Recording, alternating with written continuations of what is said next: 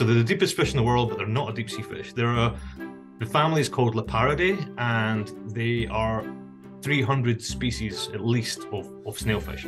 Most of them are very, very shallow. These ones, as you see in the video, are 1,000 meters deeper than what you would normally think of as being a deep sea fish. So I love the fact that they're kind of small and goofy and sparse and just not being very deep sea like, yet at the same time they're way more deep sea than most deep sea fish.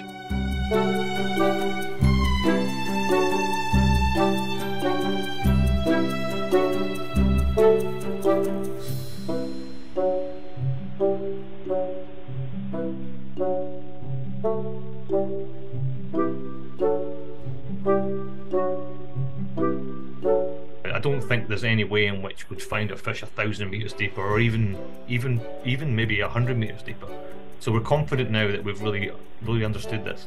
It's always really satisfying with that moment where you see not just a fish, but a lot of fish in really good high definition video. You realise you've really nailed it. It's great fun.